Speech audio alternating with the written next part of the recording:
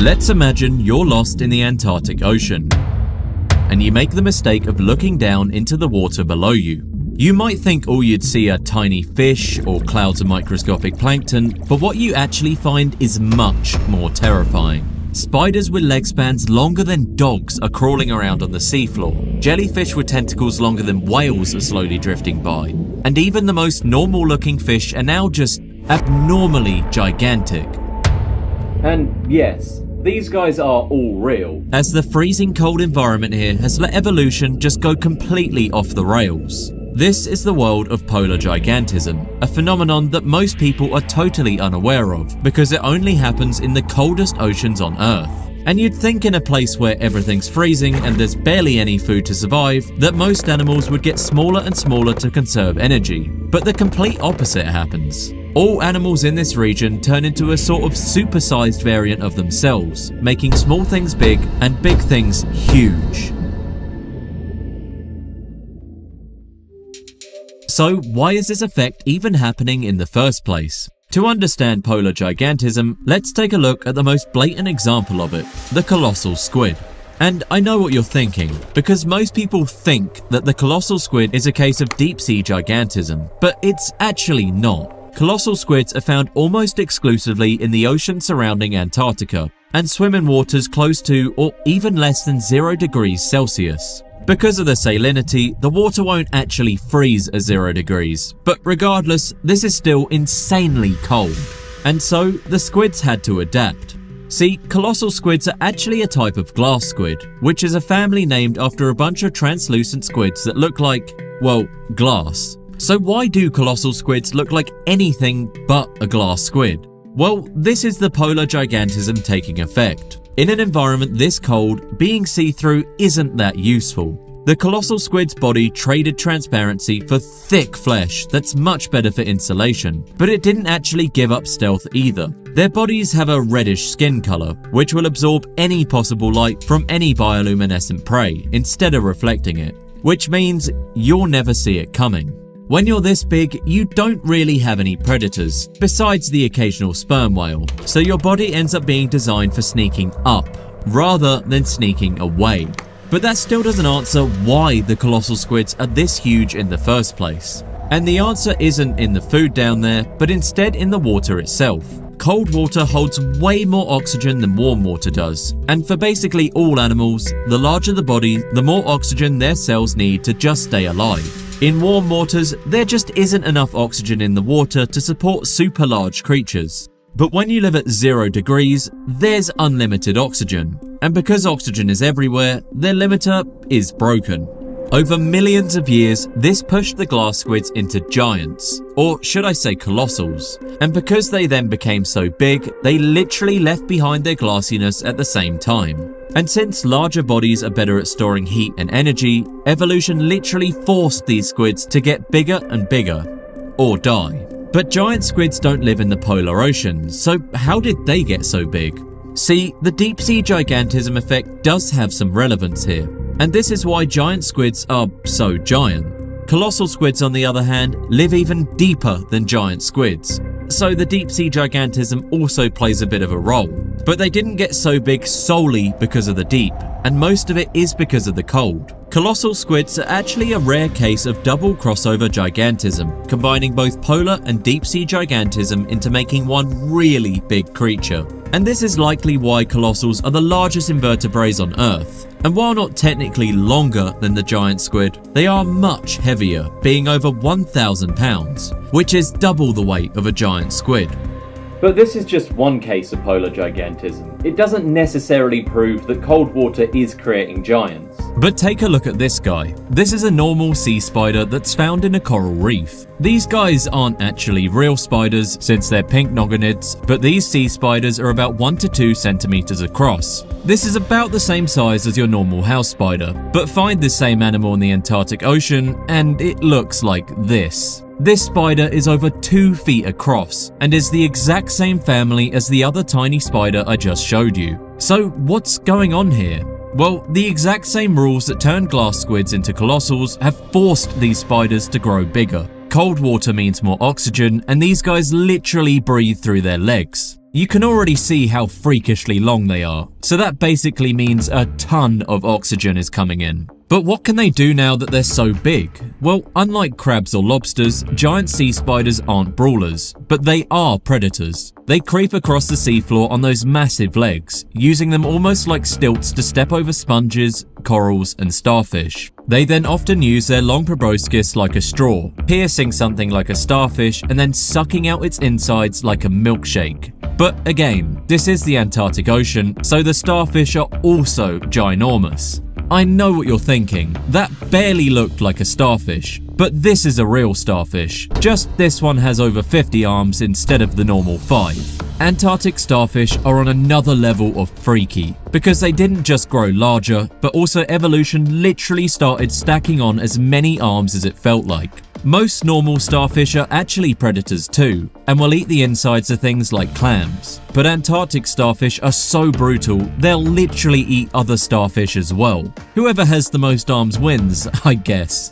Antarctic starfish can also live over 40 years on average, which is way longer than the 5-year lifespan that warm water starfish have. And yes, this is polar gigantism at play that forced these cute creatures to develop into gigantic freaks. Funny enough, the effect of polar gigantism is so powerful that it's also created the longest animal on Earth, the lion's mane jellyfish. Compare this length to a blue whale, and you can see the lion's mane is notably longer. Of course, the blue whale has more mass, but this still goes to show the sheer scale of polar gigantism. Because if you compare a jellyfish in the same genus as a lion's mane, like the blue jellyfish, you can see just how much smaller they are. Blue jellies live in warm water, and because of that, were never forced to become massive.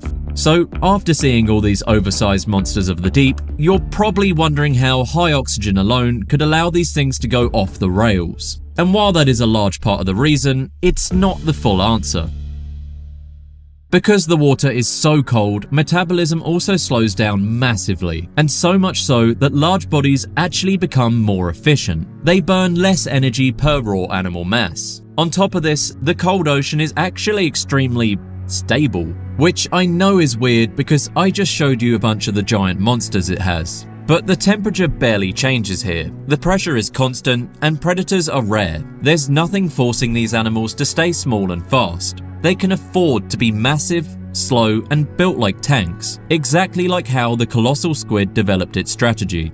But you're probably wondering, if the cold makes things bigger, then are polar bears a case of polar gigantism, since they're way bigger than normal bears? Or penguins, since to be fair, they're way larger than normal birds? The thing is, polar gigantism only works for cold-blooded animals, which are creatures that let the environment control their body temperature and get their oxygen directly from the water. For them, colder water means more oxygen, slower metabolism, and zero energy wasted on generating heat. Warm-blooded animals, though, are stuck with a different problem. They have to burn energy constantly just to stay warm, no matter how cold the water or air gets. The bigger they get, the more calories they need, and in the polar region, there simply isn't enough food to support something that massive. Every extra pound of body mass comes with a huge metabolic cost. So even if they're not necessarily gigantic, why are they still big? This has to do with something called Bergmann's rule. Bergmann rule says that in all climates, warm-blooded animals do get bigger, but not because of oxygen. It's because larger bodies lose heat slower.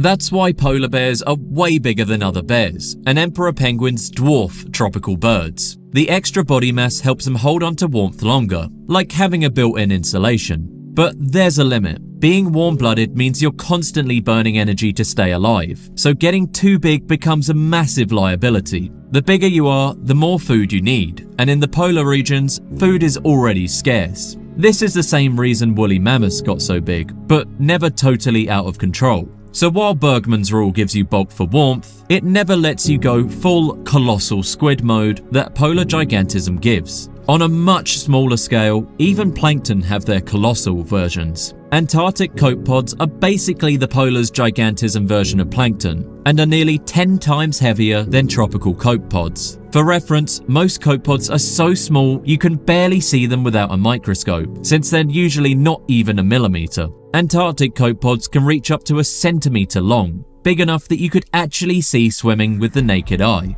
This obviously isn't really monstrous like colossal squids are, but in the eyes of plankton, these things are absolute behemoths. But here's the weirdest part. Not everything in the polar oceans got the gigantism effect. A select few animals actually got the complete opposite, from an effect called polar dwarfism. While this is extremely rare, and the majority of animals got the gigantism effect, some Antarctic fish species, like certain ice fish and snailfish, are noticeably smaller than their relatives in warmer waters. In these extreme environments, food isn't always available year-round, so evolving a smaller body means they can reach adulthood faster, reproduce sooner, and survive longer periods of scarcity. When food is only available for a few months out of the year, staying small can literally be the difference between life and death, and having a much faster reproduction cycle will ensure your species survived. Not really as sick as turning into a giant sea monster, but still an interesting way evolution made them develop.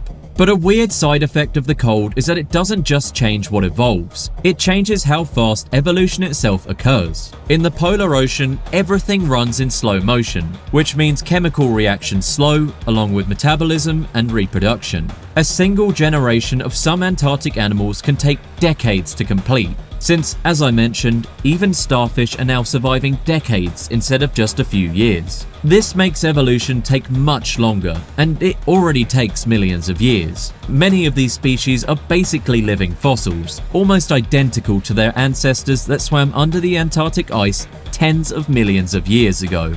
Some sea spiders, urchins, and fish lineages have barely changed since before humans even existed. With no drastic seasons in the Antarctic, species here have stayed practically frozen in time for millions of years. The environment barely changes, so evolution never needed to either. Every creature here is fine-tuned for a world that's stable, predictable, and cold, which has worked flawlessly for millions of years, literally. But that stability is exactly what makes the Antarctic so fragile. When your entire ecosystem depends on everything staying the same, even a small shift can break it. The moment the environment starts to change, the rules that built these giants start to collapse. Because being a super mega frost giant sounds really awesome until it suddenly isn't. Polar giants have one massive weakness, and it's that they're all built for stability, not change. Their entire existence depends on water that stays freezing, dense, and packed with oxygen. Take that away and the whole system collapses. Warmer water holds less oxygen, metabolism speeds up, and suddenly those massive bodies becoming a liability. The animals that once ruled the frozen deep start suffocating in their own size. Bring any of these monsters into a fun, friendly tropical ocean, and they will literally die from the sunshine. This is already happening too. As the oceans warm, oxygen levels are dropping fast, and the creatures that evolved to thrive in the cold are running out of room to survive. Studies have shown that sea spider maximum sizes are actually dropping in areas where the water is getting slightly warmer. And although they're much harder to study, this means that eventually colossal squids could become uncolossal, or just die altogether. And while I would never actually want to encounter one of these giant monsters face to face, it's kinda sad to think about. These creatures are living relics from a different world, and regardless, they're basically zero threat to us anyways. Total human deaths from colossal squids is 0, because no one's ever been attacked by one. But anyways, the effect that cold has on evolution is perhaps one of the strangest and most unexpected reasons for gigantism. Freeze the ocean and life won't die, it just gets giant. Thanks for watching, and if you want to see a video about the world's deadliest jellyfish, check it out here. The most dangerous one isn't actually the lion's mane.